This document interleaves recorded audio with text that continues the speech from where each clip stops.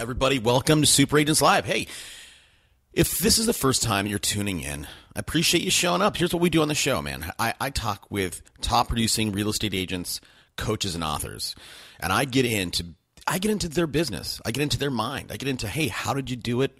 What did you struggle with? So that you can hear about these mistakes so that you don't have to go through them. Now, today's episode is a fantastic episode. One thing that you're going to want to keep in mind as you listen to this, what you should do is pop over to the site, because some people are listening on the site and some people are listening on iTunes and Stitcher. Pop over to the site, superagentslive.com, and do two things.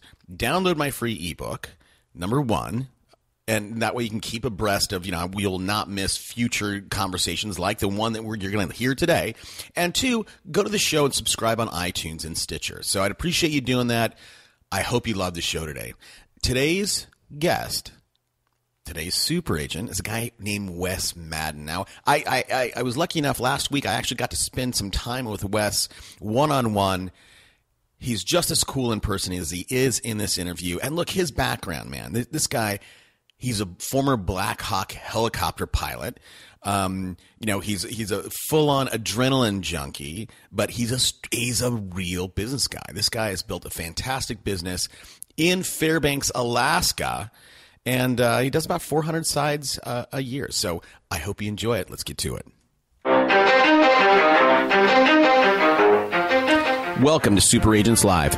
This is the one place where you can come and hear the most successful people in real estate.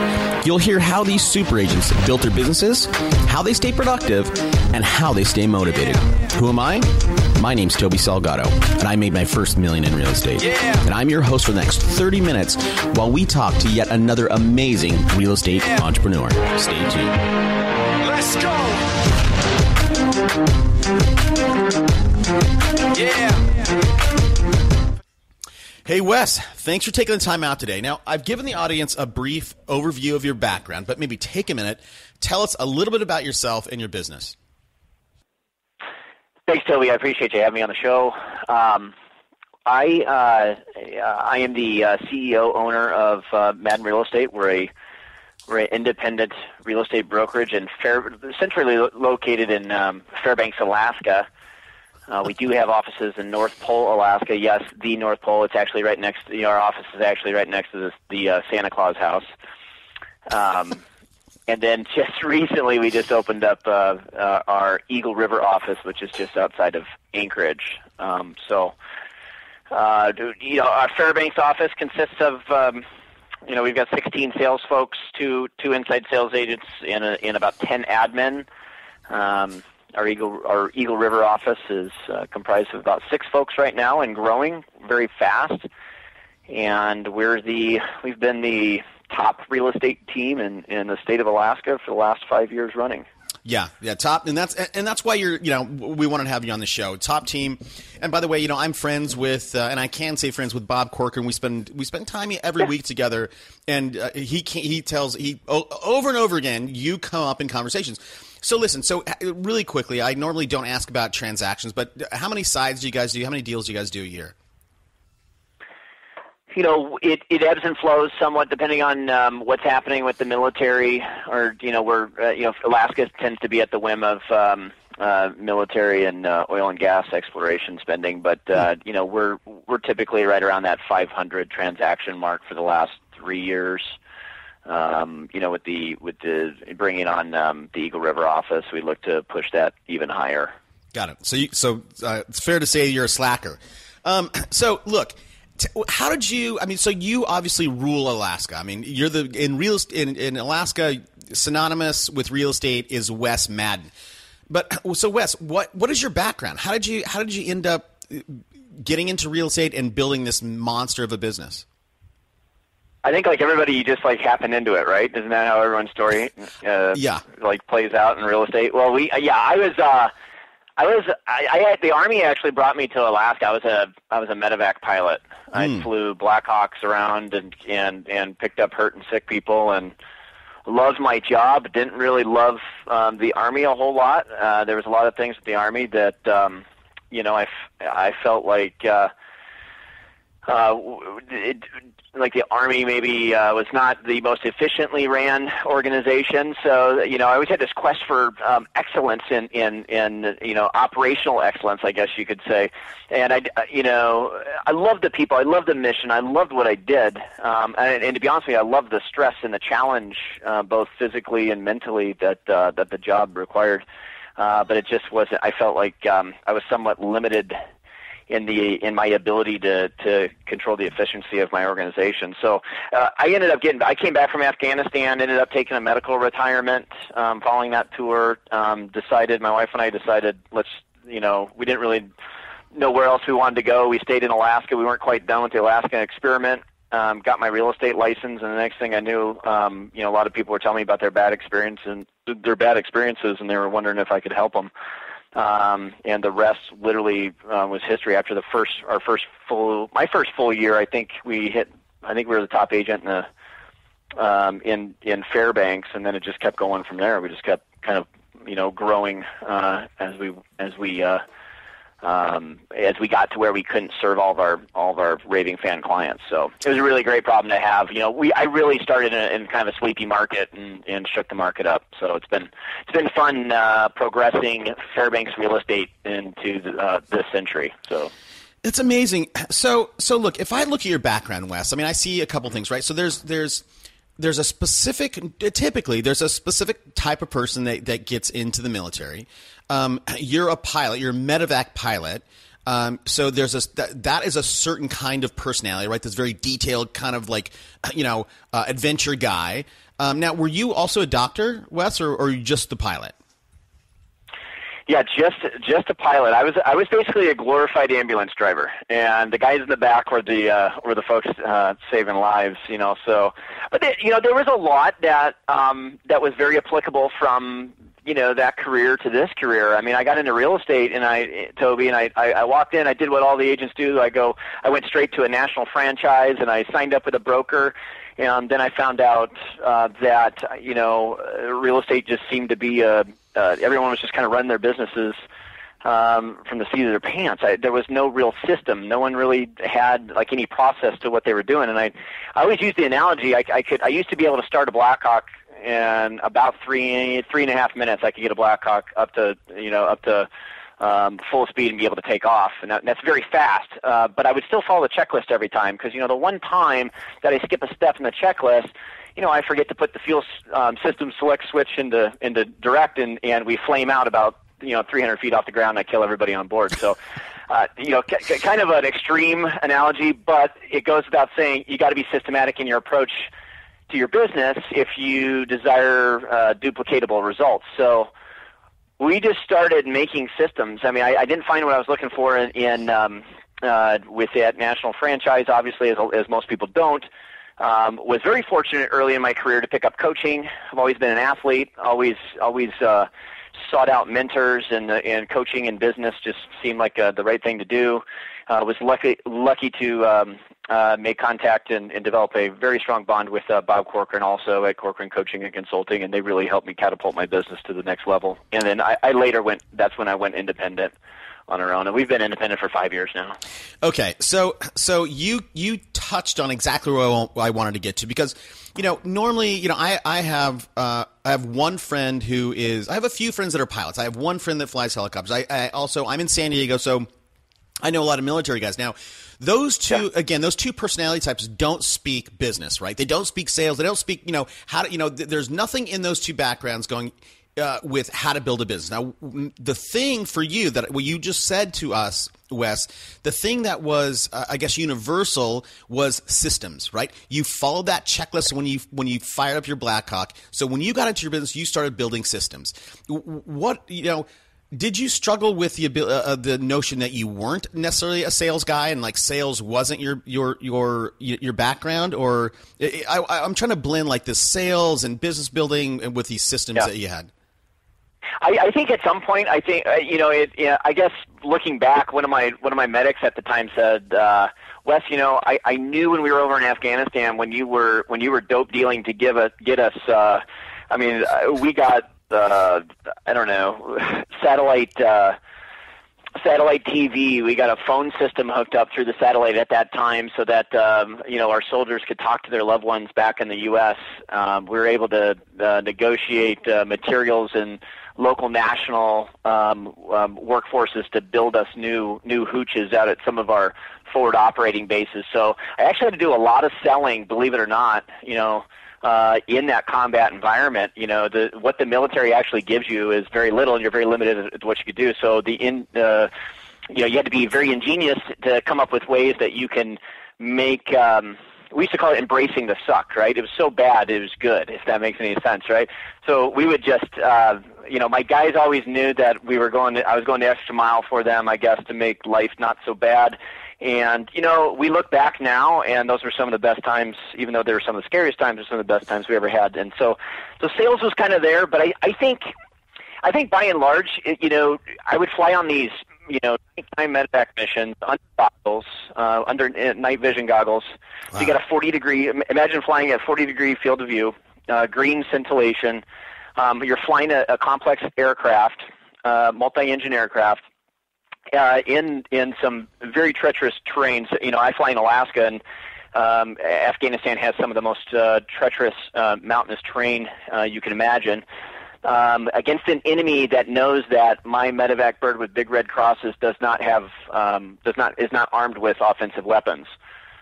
So you can pretty much imagine, the threat that's there.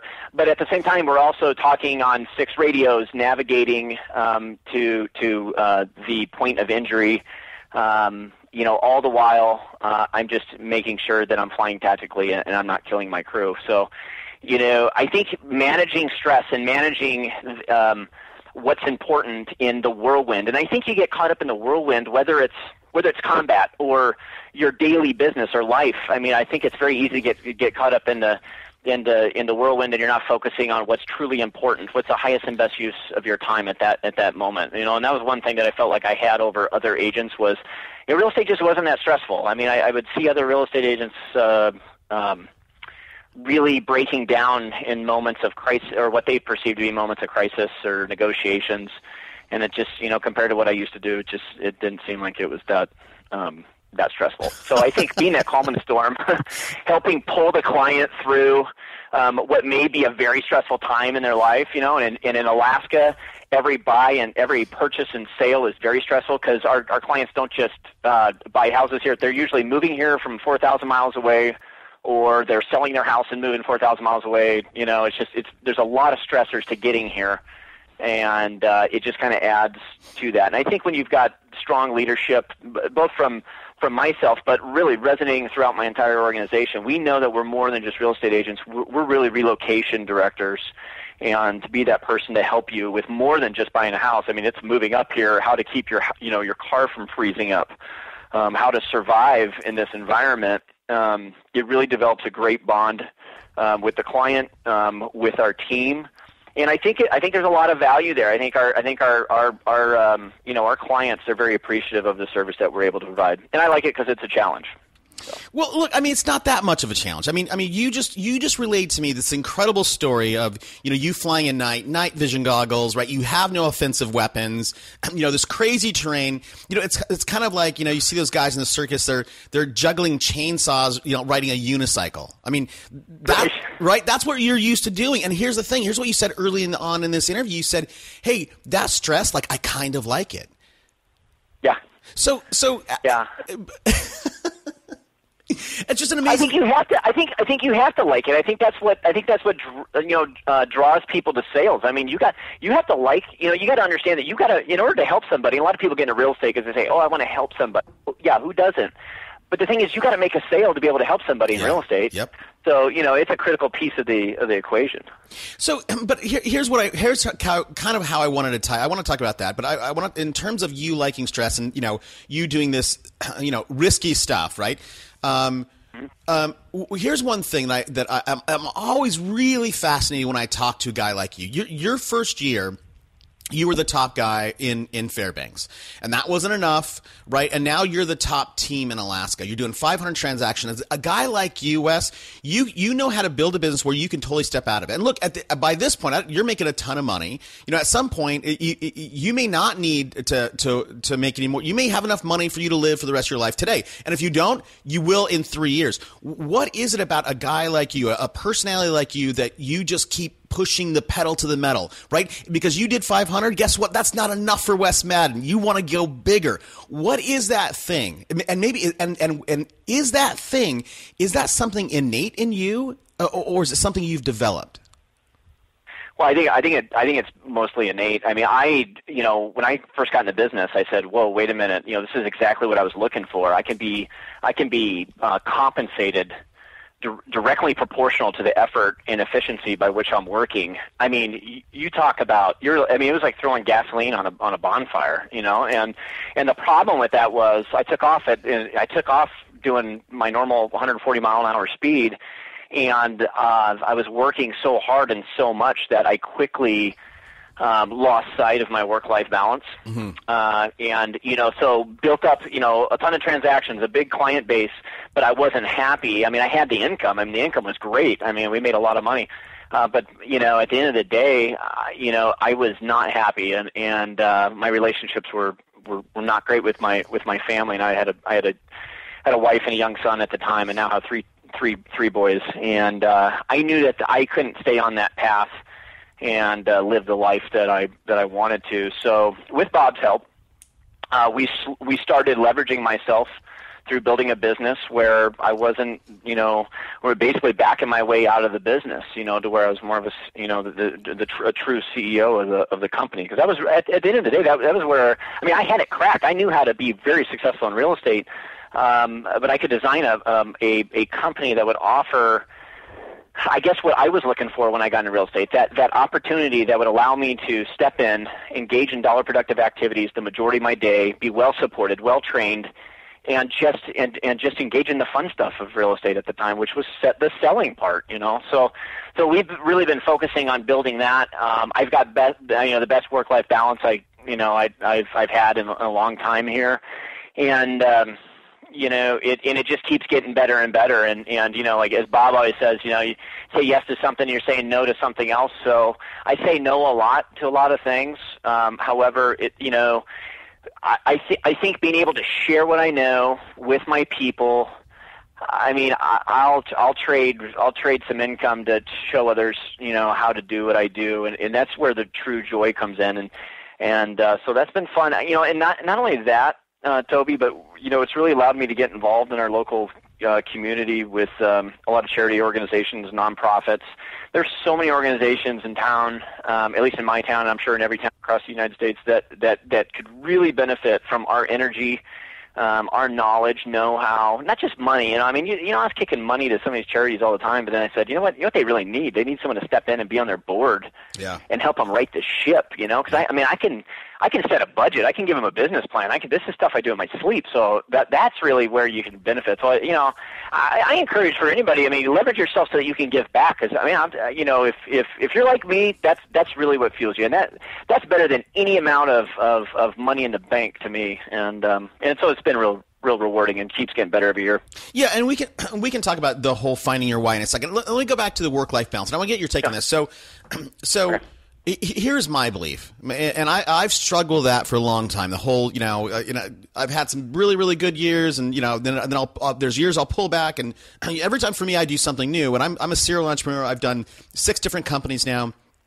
It's my belief that when you start something, if you want to win, if you want to go out and build something great, you have to sacrifice your work-life balance in the beginning, right? It doesn't mean that, you have to know when to pull back. But I don't believe there is and I want your take. I don't believe there's a way to really start a business from scratch and make it successful without robbing from your family, time and energy, and from your family and friends. What's your take on that?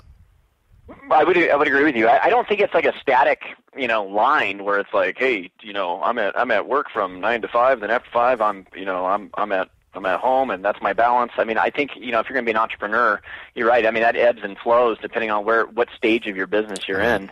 And, I think the startup phase, no phase is more painful than that startup phase. But I mean, I remember, I think it was Darren Hardy. I got to listen to Darren Hardy at a conference, and he had the pendulum swing. If you're willing to endure more pain, how much pain can you endure? Because when that pendulum swings back, you got that reward. Yeah. It's just kind of a good way of looking at it. And I think very few people are willing to, go through the pain that it takes to, to do what, a lot of successful entrepreneurs are willing to do.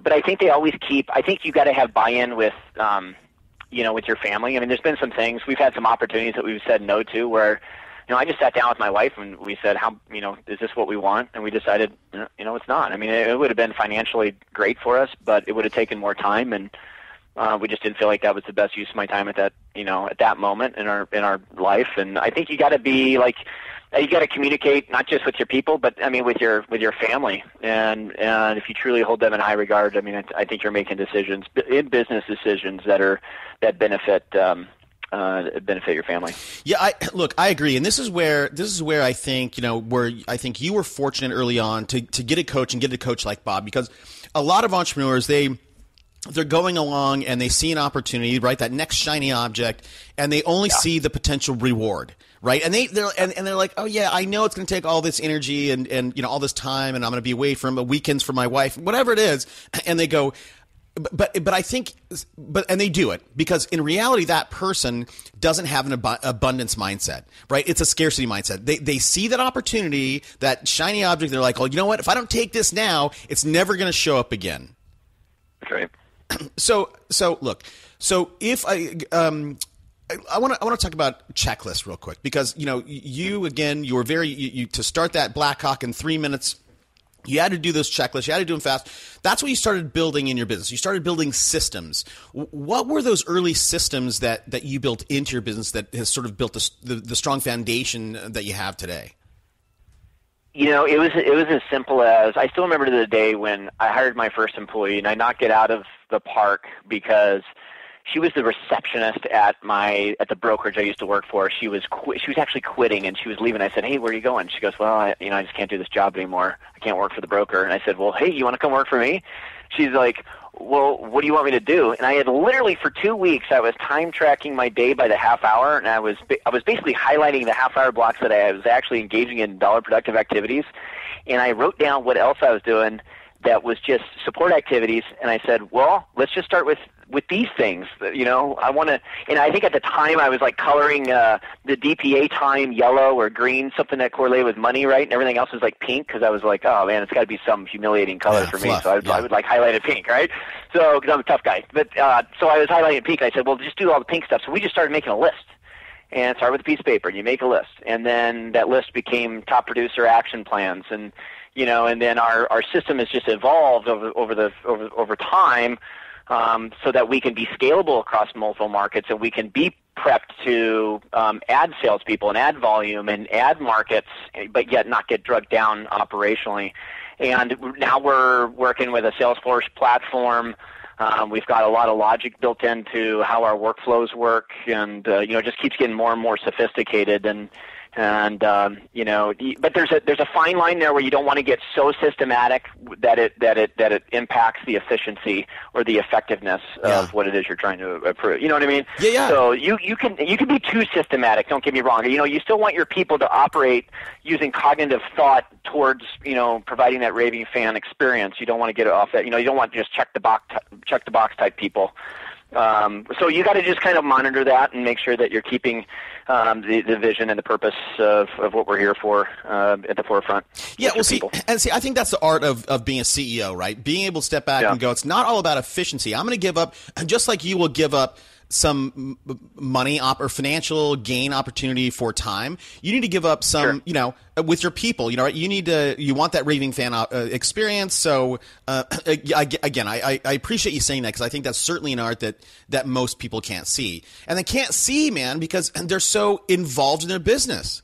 Were you naturally, Wes? Were you naturally sort of the mindset when you first started, like, you came out of the gate strong? Let me ask it this way. At what point did you say, okay, listen, I wanna build this and be the true CEO of my company rather than this guy, in it and wrenching on it all the time? I think, as you can imagine, our houses are quite interesting up here in Fairbanks, and so we'll get like 40-item engineer reports back, on these real estate transactions, and the buyers and sellers just going back and forth. At some point, I just said, if I have to negotiate another engineer report, I swear I'm going to be out of this business. I just can't do it anymore, because I knew that wasn't the highest and best use of my time. So it really was just, I think it was when I was able to. I'll tell you what, Toby, I think I knew that when I was able to bring in buyer specialists and listing partners that maybe had not done great in the business or failed and got back into the business, and then I showed them the right way and put them in a position to succeed, and then they were successful, and literally they were like, it like changed their life with their family. I saw that, and I said, I need to really focus on being the best CEO I can possibly be. And that's the thing is I believe, I'm learning every day. I've got a long ways to go as a leader, and as a CEO, and that'll continue, over the rest of my life. And a lot of, just like your radio show, your podcast, there's just so many nuggets. There's so much to pull, from the smart minds in the industry and outside the industry that just keeps getting better and better every year. Yeah, no, I agree. So here, let me ask you this way. Lots of times, right? Again, I've for some reason I normally don't talk about personality types as much as I have on this episode, and I don't know why it keeps coming up in my mind. But there's a certain personality type that earlier you said there's a difference between startups are very hard. When you start up a company, at the startup phase is the very hard thing. It takes that's one temperament. And I see this in tech companies all the time, right? There's startup guys, and then there are guys that can actually run a big organization. Now, normally, especially in tech, there's the startup guy who starts it, and usually those founders get moved out, and a professional CEO, comes in. And here's the thing: I want to find out if you struggle with this. The thing that those startup founders cannot get themselves past is the notion of, right, they're very type A, very hands-on. Whatever the thing is that they want somebody to do, they can't let it go because they know nobody's going to do it as good as them. And so you know what? Because nobody can truly do it as good as them, they never let it go. Did you ever struggle with that, Wes? Absolutely. Yeah, absolutely. Yeah, we called, that first core group, we call ourselves the founders, right? We're the founders of the company, and the thing is I think you have to keep that.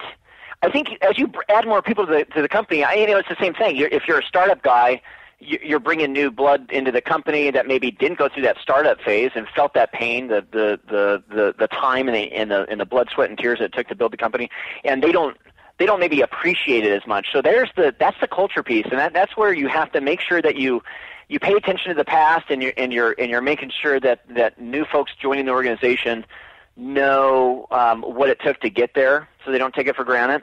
So there's still that culture piece. Because I think when people commiserate together, it really builds a really tight bond. Yeah. And that's what we definitely had when we started. But I struggled with that. You're exactly right. I would classify myself as a startup guy because, I was a Midwest farm boy wrestler.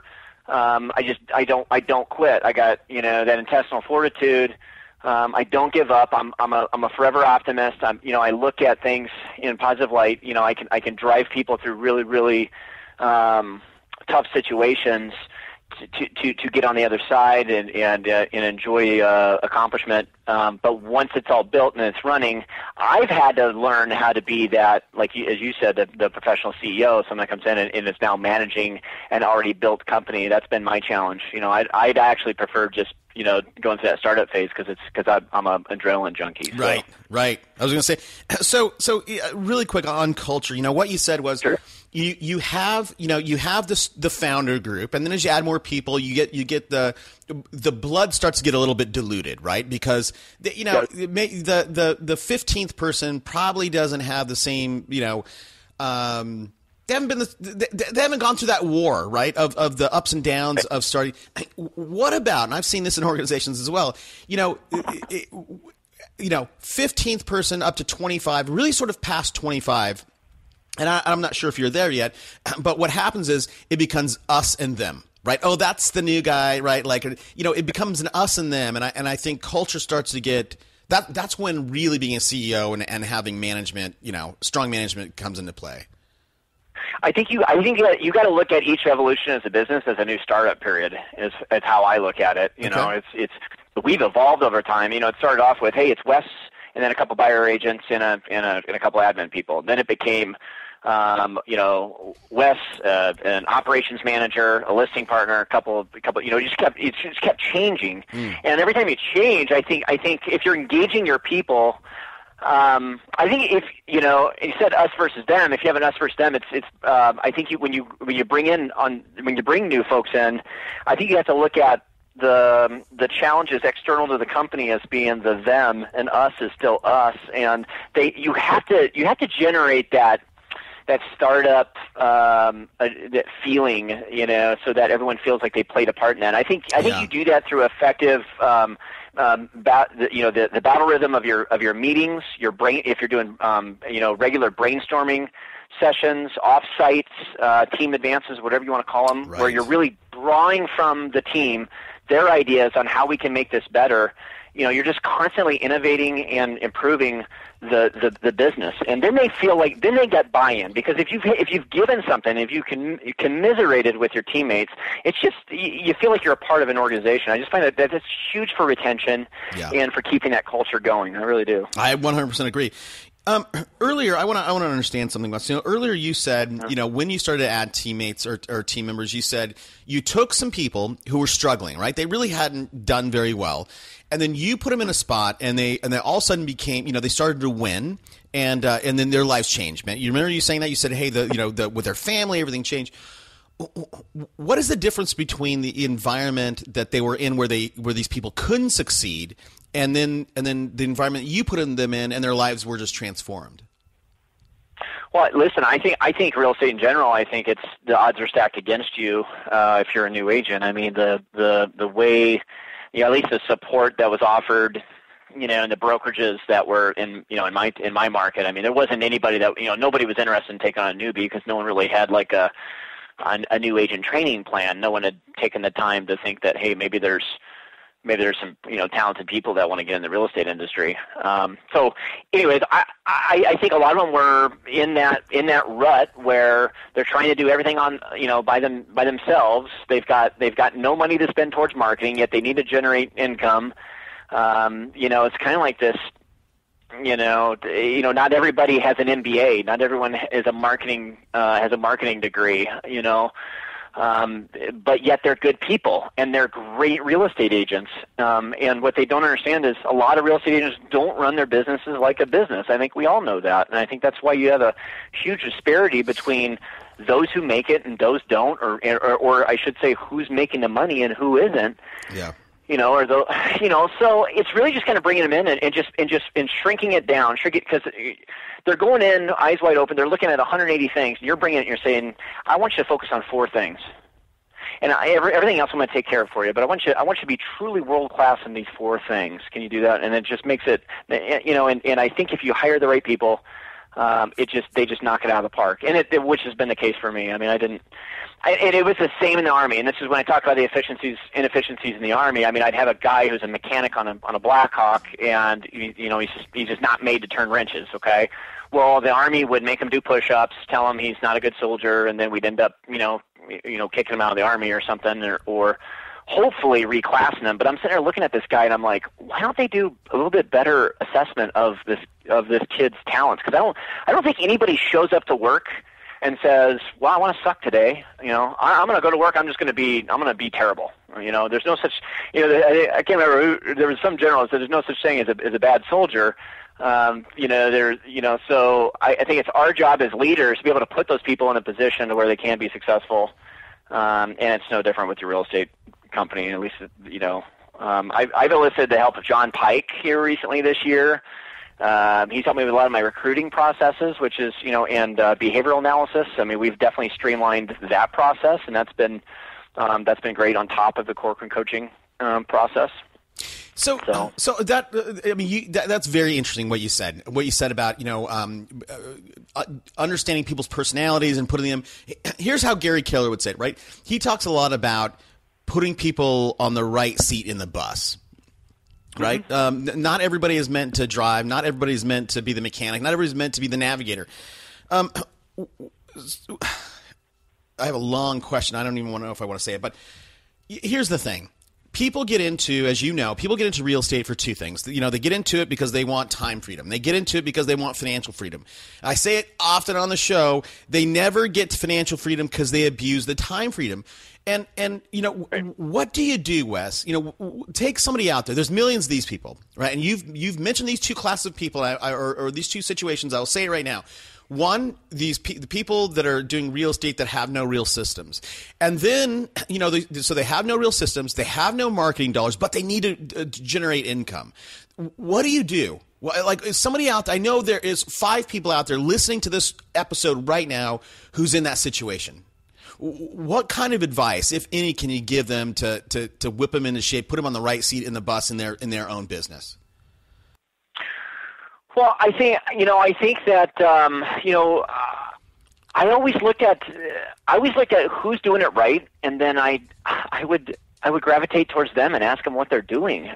So if you're floundering or struggling in your business, look to who's doing it right and take them to lunch and ask them about what they're doing. I mean, that's how I've hired half of my people almost, but it's.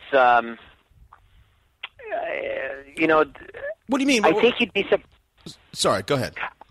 Well, I think they'd be surprised with how many people will openly share with you. The thing that I notice about a lot of top producers across the country is they're sharers. I mean, they just freely share what it is that they're doing. And the thing with real estate is I think real estate's like way overtrained. I mean, there's so much training out there. It's amazing, but under implemented. You can go to these conferences or to getting coaching programs, and there's 100 things that you can implement, and you end up implementing none of them. And one of the things that Bob's great at is like pick 3 things, commit to them, and implement them now. Do it. And sometimes that right there, having that one person to make you implement, hold you accountable to those, to just taking it step by step. Sometimes that's where the value comes in with companies like ours, team type structures, because at the end of the day, everyone's more successul. And, the end result is the client's getting better served, because you got better people working for you, the more successful. So. Yeah, no, I would really, really agree with that, Wes, because I see people listen to this show, and I will get tweets. We have a very strong Twitter tribe, and our handle is at Super Agents Live, in case anybody listening doesn't know. But I will get people take pictures, and they'll post them to my timeline or on my stream, and there'll be like notes for today's episode, and people will take like 4 notes. And what I see with these people, and this is what you just said, I see these people get all these ideas, and they're like, oh, this is a great idea, that's a great idea. And all they do is they just keep putting a laundry list together. And their laundry just gets longer and longer and longer, and they never go, okay, I'm going to double down on this one or this 2 or these 3. Yeah. Yeah, I'm kind of geeky when it comes to these conferences because, I think one of the things, I'd go to these conferences and I would take books of notes. And I kind of had a process, and this is just the way I learned, but I would scribble down the notes. And then on the plane ride home, and I live in Alaska, so I usually have like 18 hours to work on airplanes and airports to get my notes out. But I would type them out again, and then I would go through and I would select three of the ahas or nuggets that I pulled from that conference, and then I'd set timelines on when we're going to implement those things. And there would be 100 ideas, but it's that whole concept. Just pick 3, knock those out, and once you knock those 3 out. If they're working, then go on and pick some more. But there's so many things that you could focus your energy on. And I think the nice thing with brainstorming at any of these conferences or masterminds is again, seek out people who are doing something really well, and find out how they're doing it. And they'll freely share, and it's going to save you a lot of time, energy, and money, of course. So, and earlier, and I interrupted you, and then you said that top producers are willing to share. So, go find somebody who's doing it well, go out and go out to lunch with them. And you said that's how you've hired half your team. Literally, are you saying that half of your team, they just reached out to you and said, "Hey, Wes, I see that you're killing it. You know, can I go out to lunch?" You agreed, and all of a sudden they're part of the Wes Madden family? Yeah, I'll tell you what. I think until I hired John Pike this year, I don't think I advertised for or recruited a single agent on my team. They came to us. They saw our agents being successful. They saw our people being happy and full of energy at events. They saw our people engaged in community events. They saw, I mean, people saw us and how we acted. And it wasn't just the sales numbers. They just saw that we have fun. And I don't know about you, it's kind of like we had our company softball team and hey, playing softball is fun, but like winning playing softball is even more fun, So yeah. We like to win. And whether that's winning in business or winning at home, we support each other, and it's palpable in the community. And I think if you don't have people coming and reaching out to your real estate team and asking you, hey, can I learn more about your team and the opportunity, then I would look at the perception of your company within the community and be cognizant of that. What am I? We talk about with our people. You're always making an impression. There's a certain way that we show houses. There's a certain way that we conduct ourselves when we go to home inspections. When we're in the public, we're representing the company, the brand. We're protecting the shield, and we're always representing it in a very positive light. And that goes back to the whole my military days. You never took the uniform off. I was always an Army officer, and I took that oath. And whether it was on duty, off duty, it didn't really matter. I mean, I was always representing our country. And it's an obligation, and and our people buy into that, and they're proud of it. And I think you need to make sure that if you do have a business, that that type of advertising is worth its weight in gold. It's better than any classified or Craigslist ad. If I run into someone wearing a Madden real estate shirt in a grocery store and I just start smiling and beaming when you ask me what it's like working at Madden real estate, I know that that's the best bit of recruiting that I could ever have out there. And that's how we've gotten the majority of our people. I love it. Yeah, I mean, what John Pike's allowed us to do is just really assess them and be able to tell them up front, hey, listen, you either have sales DNA or you don't, and it just saves them and saves us a lot of time to make sure that we're directing people towards where their strengths are. Because that's really what it is. Strength finding, not weakness finding. I'm not going to improve your weaknesses. I'm going to highlight your strengths and put you in position to really capitalize on that. So that, I mean, that's a book, by the way. You're right. You know that, right? Strengths Finder 2.0. Is that something you have all your new people read and assess themselves? I don't have. That's not one of my top. That's not one of my top mandatory reading books. Ours is 5 Dysfunctions of a Team. Mm-hmm. Raving fans, big fan of Compound Effect because it's just about successful habits. I still love Chet Holmes' Ultimate Sales Machine. It's one of my favorite books. I still love cracking that one open and reading it. But well, you beat me to the punch, man. That's actually one of the last questions I ask is I ask for a book recommendation. So, by the way, for everybody in the audience, if you want to read any of those books, Compound Effect, 5 Dysfunctions of a Team, or any of those that Wes just mentioned, you can get a free copy using our link, audibletrial.com/superagentslive. So you jumped ahead of me there. Hey, real quick, we're gonna start wrapping up here, Wes, because I've had you on now for 41 minutes. I appreciate it.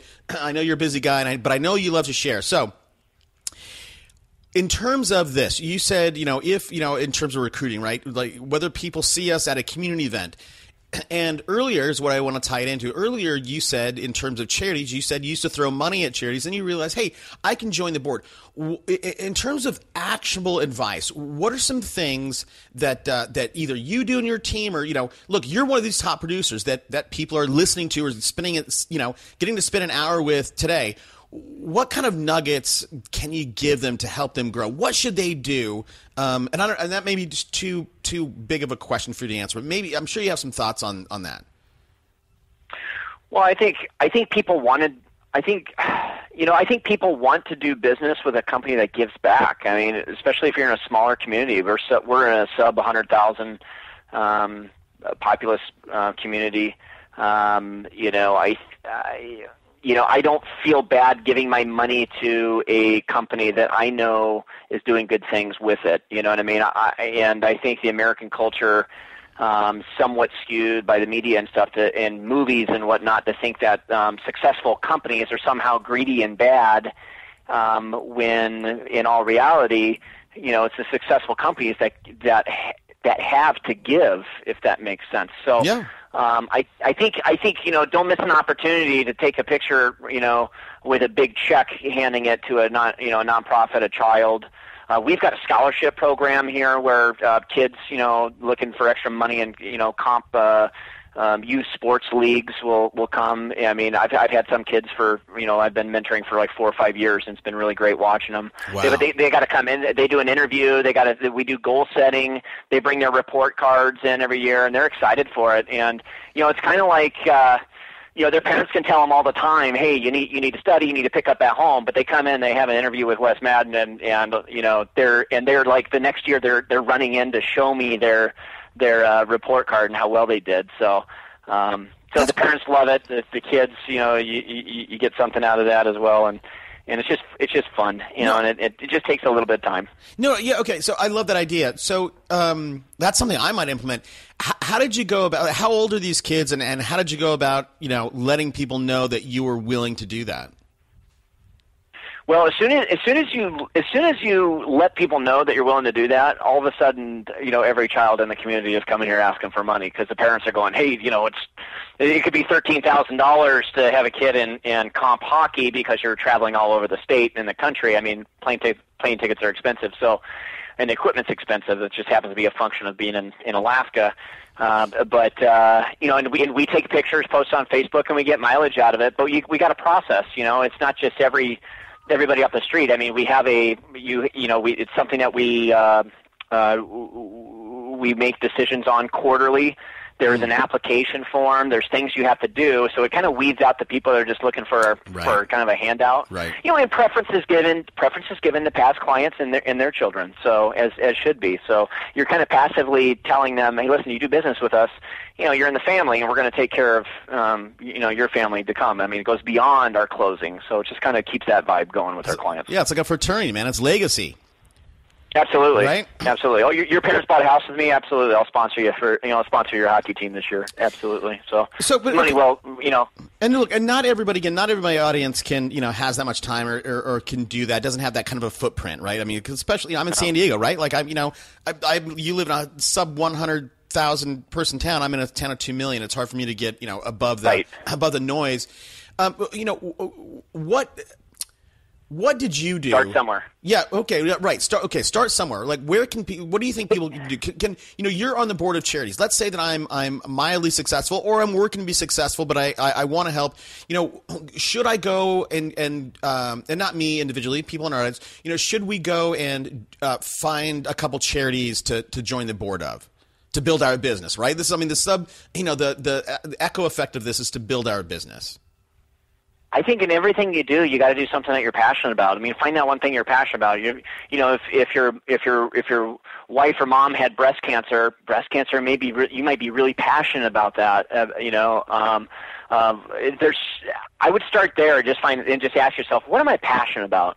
For me, it was bringing youth wrestling to Fairbanks, because I was a wrestler. It did so much for me when I was a kid. So I looked at the youth wrestling in town, and it was in shambles. So I got involved. Obviously, if you go into those types of organizations and start helping, they just look to you and go, "Hey, you're a natural leader. You need to be president. You need to get this up and going." So then you're like, okay, saying yes to something and saying no to something else. So manage your time. Yeah. Just get involved with something that you're passionate about and start from there, and the rest will take care of itself. See, I totally understand now how you said that earlier. You were saying, "Hey, I learned to say no," right? And saying no is a skill. I can see now what your bid is, because like you are a guy, you could be the mayor of your city, probably. You're a guy who has horsepower. I stay about as far away from politics as I can, because that frustrates me. Right? Nothing about politics is efficient. So but yes, it is that. It does give you that type of recognition, and we've been sought out for various, political campaigns or positions. Got it, man. Listen, Wes. Not interested. Look, man, you're a guy. I would love to have you on again. You're a guy that I could spend 2 hours on the phone with. But I want to wrap up with a few things. And this question that I have for you is one of the standard ones I have, and most of my questions, hopefully you could tell there are not standard. But do you, Wes, what personal habits do you have that you feel contributed to your success?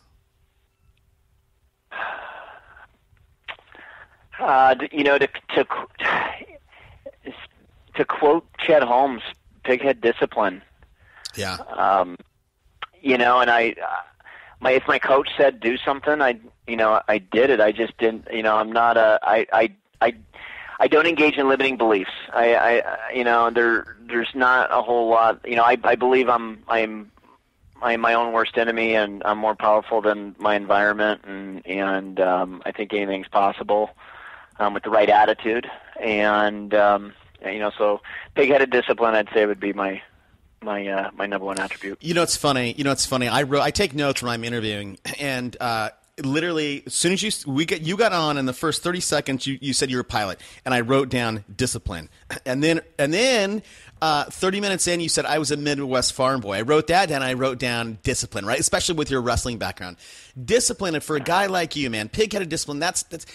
Man, you know what? Yeah, look, I love talking with guys like you. You're super successful. You have no limiting beliefs. You could do anything you want, and you believe it, Wes. But you know what, man? You exude humility, right? There's no hubris. I don't know if hubris. You know what I mean? And I think that's very cool that you can maintain that even at the level that you are at. Oh, thank you. And that's Midwest upbringing for you there. Got it. Hey, Wes, listen, man. I always ask, or I always encourage my guests to reach out, say hello, say thank you for people like you coming on the show. So I'm going to do my part. I'm going to say thank you, Wes, for coming on. Where can people find you, and where if they want to kind of see what you're doing, or say hello, or again say thank you for taking time out to come on? Where can people find you? You can find us on Facebook, Madden Real Estate. Do a search. You can find a lot of what we're doing on a daily basis on there. Come on, like the page, say hi, and then in fact, we're doing a coat drive right now. You can see some of the happy pictures we got on there with our coat drive that we got going on in our community. Or you can find us at wesmadden.com on the web. Wow. What a code drive. Again, great ideas. Listen, I have one. I mean, all these little things that you're doing, are there things, are you the brainstorm of these things, or is someone else, are you modeling someone else with the code drive and, sponsoring kids? And I mean, where are you getting these ideas? A lot of it's, we can come up with the ideas, or sometimes people just come to us and say, hey, listen, we know that you could help us with this, or here's a need. Do you think you could put something together for this? And we've got a large marketing, we obviously have a large marketing presence, and we're always happy to use that to better our community. Got it. I love it, man. Hey, man, I would love to have you on again, and I'm going to sign off, but sit tight, and I want to talk to you for a couple minutes before we officially go. All right. Hey, Wes, thanks again. Right on. Thanks, Toby. See you, bud.